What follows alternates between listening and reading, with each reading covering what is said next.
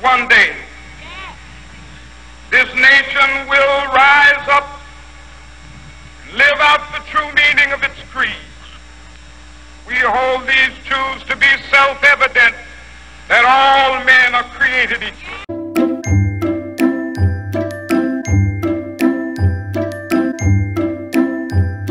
Harriet Tubman, I remember doing a report probably when I was in 4th or 5th grade, and I admire her for the courage that she had to go back pre-Civil War, not even that she was a free slave or she became a free slave, but she went back and put her life at risk to free those people, that she had such a belief in civil rights that everybody should have their right to choose where they fit in life. The most influential African American for Black History Month is probably Martin Luther King.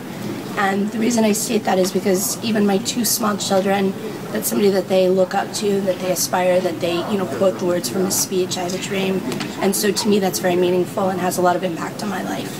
I have been influenced by Rosa Parks because she has paved the way for African Americans, and she showed resilience and not to sit in the back and not to be considered in the front, and showed equality between people.